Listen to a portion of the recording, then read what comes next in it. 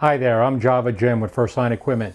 Glad you're watching this video because you're going to learn something today, a little bit more about pressure profiling with the Lelit Bianca. I've been playing with this machine, the prototype right here, for 18 months, trying to break it. Can't break it. Next thing I got to do is try to throw it out the window to see if I can break this thing. But today we're going to go over one pressure profiling using the flow control of the needle valve on the top or the bottom of the paddle here, and how to change the pressure and the flow of the water hitting or pushing through the coffee grinds to create your extraction. So for this one, we are going to do just a standard 9 bar of pressure and just maintain it there, because there have been some customers says, you know what, I just want the 9 bar pressure because that's what my wife likes. I like to play with the machine, but she just wants the 9 bar. So today we're going to show you how to do the 9 bar, and to increase the WAF, which is the wife acceptance factor, we're going to show you, and you can show her, how to do the 9 bar extraction. Let's get started. So after the machine's fully warmed up, I do like to have the temperature around 203 degrees. I find a lot of espresso blends do work out very well at this temperature, but whatever suits you best, that's what you're going to program for your espresso blend that you have at home or at the office or at place of business. We're using the bottomless portafilter, and I want you to comment below on what you believe. Leave it loaded with coffee while it's on the group head, or empty it out. There are two schools of thought in Europe about this, and if you do comment below, I want you to give me the reasons why that should be the case, if it should be remaining with the coffee or not. Make sure that the portafilter is nice and hot. It's really, really important. A lot of customers call and say, hey, my espresso is cold, and basically the bottom line is because they left it warming off the group head, the portafilter. It should be on while the machine's warming up, and we've already run some hot water through it just to flush it out a little bit. So now we're going to put the paddle in the full open position, and we're going to grind some. As you can see, I overdosed. I like to level out, and my way of making espresso may be different than yours. There's folks who like to use scales. I just go with the flow, and what I'll do is I dose a little extra coffee, and basically with my index finger I'll go straight across, wipe the rim, okay. And if you don't have a tamping station, you can use the knockbox or your counter. And then I like to tamp. If you look to the top rim of the tamper is level to the top rim of the basket, and then a little knock. And when you do it this way, my fingers are making sure that it's kind of even.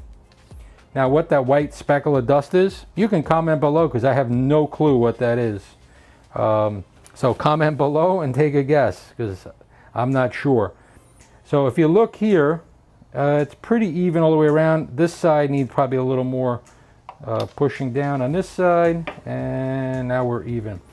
We're going to lock the portafilter in place. I like to preheat the cups. It's good to take out 4 ounces of water out of your heat exchanger double boiler machine every day.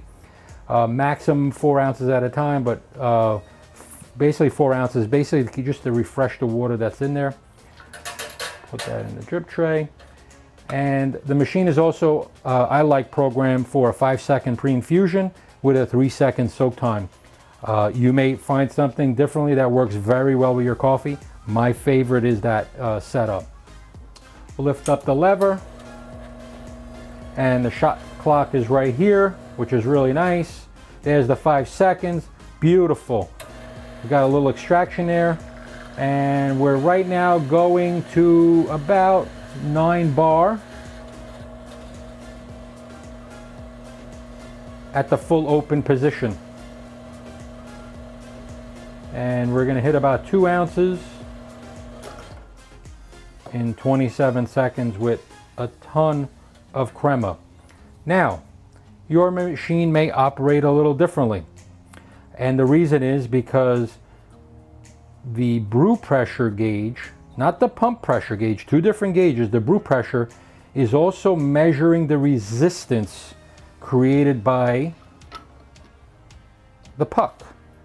That resistance is created by three things. One is the amount of coffee in a basket, which I've kept the same by leveling it, which you could do the same by also measuring it or leveling it. Number two is the tamping pressure, which I've keep the same because on this particular tamper I push down the same way, and I call that tamping by pressure or by volume actually. And then the last one, the third thing, is the coffee grind fineness. So if I go finer on the grind to get the 9 bar, I may have to reduce the needle valve to allow less flow because the pressure will increase at full open. We just adjusted the grinder a little finer. And here I have a little bit of a mound, so I'm gonna just take some off. Tamp. So see, my tamping is gonna be pretty much the same. My volume is the same. Little polish right there, nice and easy. And I've spoken to a lot of beginners with espresso who've gotten the Bianca and have been extremely successful with the Bianca. So now we're gonna load, and let me get a different shot glass, preheat real quick. That's the machine refilling some fresh water into the steam boiler.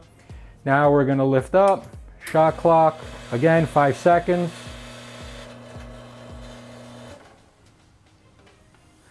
Nice little drip right there. And now with the finer grind, we're almost at 11 bar.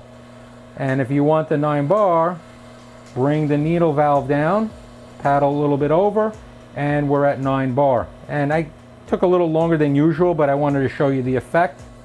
And we're at 27 seconds. The crema is amazing. The shot that I just pulled about a minute or two ago, we still got crema on top over here. So as you can see, we have nice Guinness effect, and this is how you adjust for the 9 bar of pressure, and let your wife know that she might have to make an adjustment. Now the Bianca is pretty much programmed to have 11 bar of pump pressure, so we can go even finer and get up to close to 11. The OPV, the overpressure valve, will open at around 10.5 to 11 bar. So there is some maximums that you have to play with here, but the crema is absolutely gorgeous. And this is the easy way for your wife or to get started on the Bianca, is learning to brew at 9 bar of pressure.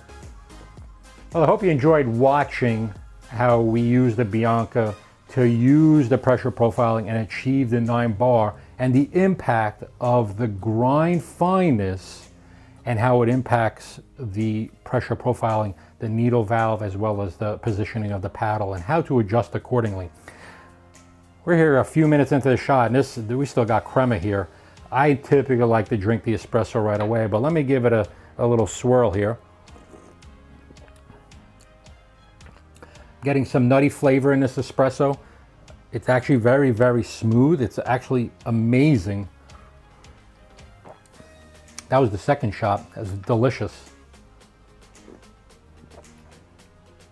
And this one is a little bit more mild. So the first one was with the little coarser grind. The intensity is a little lower, maybe because also it was sitting a little longer. But the crema is holding up well. The flavor profile is holding up well. But the second one actually has a little more of a nutty almond flavor in this particular coffee. But I'm not going to share what coffee we're using because that's a secret. We hope you enjoyed watching this overview. This is the first of a series of pressure profiling videos that we're going to be doing. Give us a thumbs up below. Follow us on our channel here because there is more to come. And as before, coffee first and everything else afterwards. Thanks and have a great day.